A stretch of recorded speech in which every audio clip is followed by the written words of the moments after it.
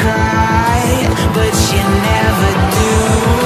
Sugar, there's a reason why we lose.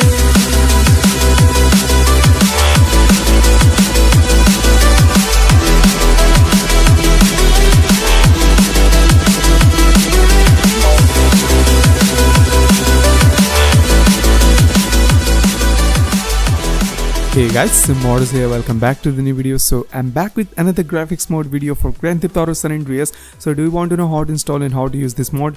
Please make sure to watch this video till end. And the gameplay you're seeing right now, and it's 100% real and it's not fake. So this graphics mode is really amazing, and as compared to my other mods, this graphics mode is highly optimized for low-end PC. So do you want to know how to install and how to use this graphics mode into your low-end PC? Please make sure to watch this video till end. So talking about our specification required to play this mod smoothly on your PC. Well, you need at least 2 GB of RAM, and dual core processor, and 1 GB of dedicated graphics card. Well, if you don't have dedicated graphics card, don't worry about it. I guess Intel HD will do a pretty good job for you. So that's all the specification of this mod.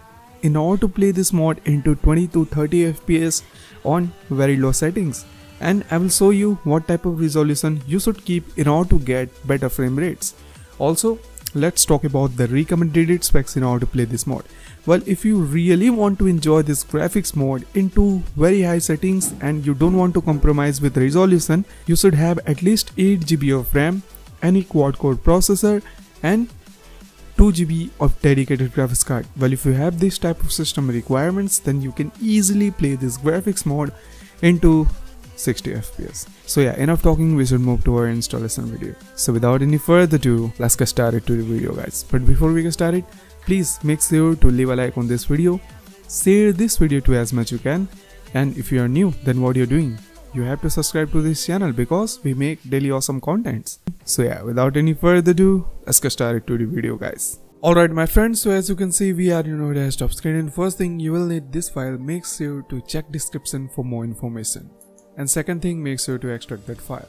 Once your file has been extracted, then simply open your game directory. Now once your game directory has been opened, then open your MGL and then select this all file, then just drag and drop all of these files into your game directory and then hit on replace if it asks. Okay, now go back, and then we have successfully installed our mod into our game directory. Now all you need to do is just run your env.exe. If you don't know how to get the env.exe, then all you need to do is just download my optional 2.0 folder, and then you're all done. Now run env.exe and then see the magic.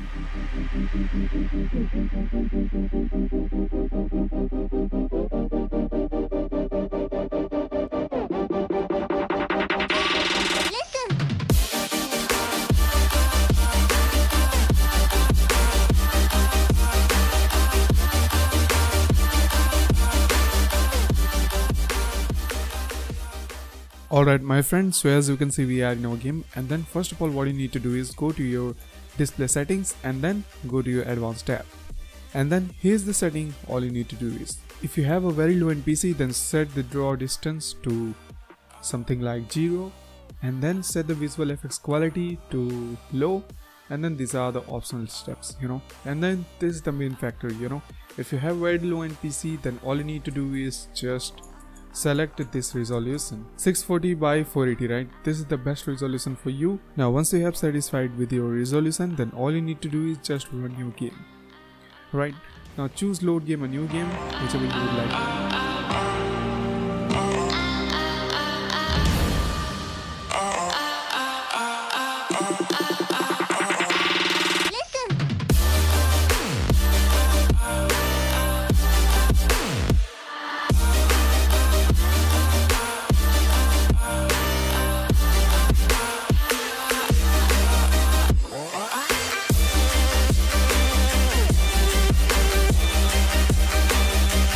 Alright my friends, so as you can see, we are in our game and our game looks too awesome, isn't it? But we can't clarify right now.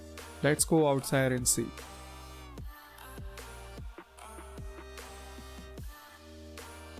Alright my friends, so as you can see, we are in our game and our game looks too awesome, isn't it?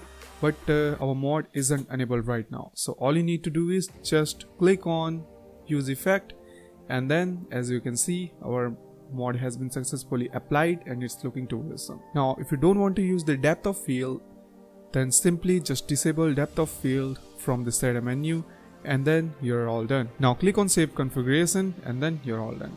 So thank you so much for watching till end, guys. I hope you all enjoyed this video. If you enjoyed this video, then you know what you need to do is leave a like on this video, share this video to as much you can. So yeah, as always, I'll see you into the next one. Till then, goodbye.